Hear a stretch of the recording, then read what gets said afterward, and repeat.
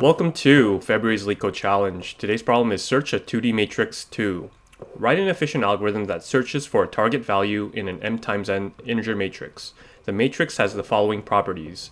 Integers in each row are sorted in ascending from left to right. Integers in each column are sorted in ascending from top to bottom. Okay, so if we want to see if a target exists inside of a matrix, obviously we could just search every single cell and see if it exists. But there's this property that both the row and columns are sorted. Surely we can take advantage of that to make it more efficient.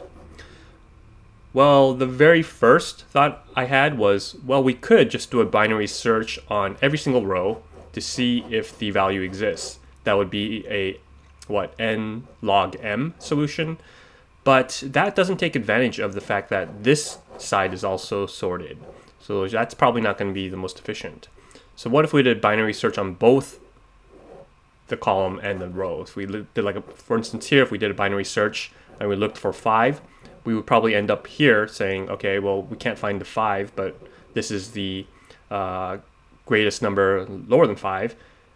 But you can kind of see that it's not going to work if we started to do binary search here, because we'll check here and we'll see 5 doesn't exist. And now where do we go?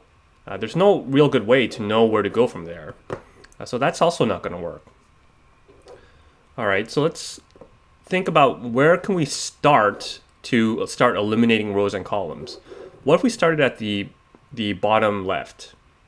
Now, if we check to see, all right, is our target greater or less than this value here?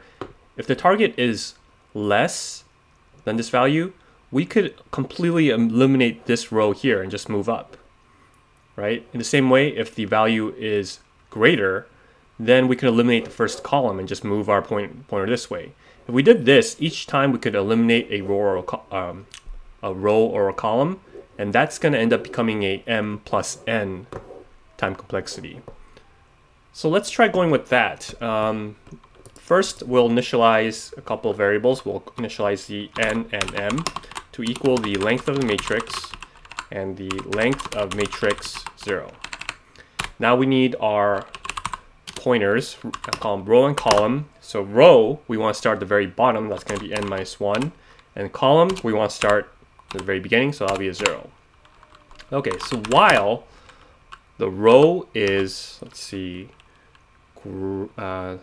greater or equal to 0, and the column is less than m, what do we want to do? Well, first we want to check to see if the target is equal to this. So if matrix.r or c equals target, then we can immediately return a true. Now, otherwise, we kind of want to do this quasi-binary search here, right? If the matrix RC is less than the target, we know that we can eliminate this first row. If it's less, then we know that it can't possibly be in this first or this last row here, so we can just move our row value up. So we'll say row minus equals 1. Otherwise, if it's greater, if their target, or I should say rather, if the target is less, then we know that it's got to be, oh wait, shoot, I think I'm confusing this. Okay, if the value is less than the target, value is less than the target, that means it's greater, so we move, okay, so that's, I flipped that around. That should be column plus 1, otherwise row minus equal 1. If we can get out of this loop though, if we get out of bounds, that means the target just doesn't exist, so we can go ahead and return a false. So let's go ahead and make sure this works. It does. Let's go and submit it. And there you go. Very simple algorithm.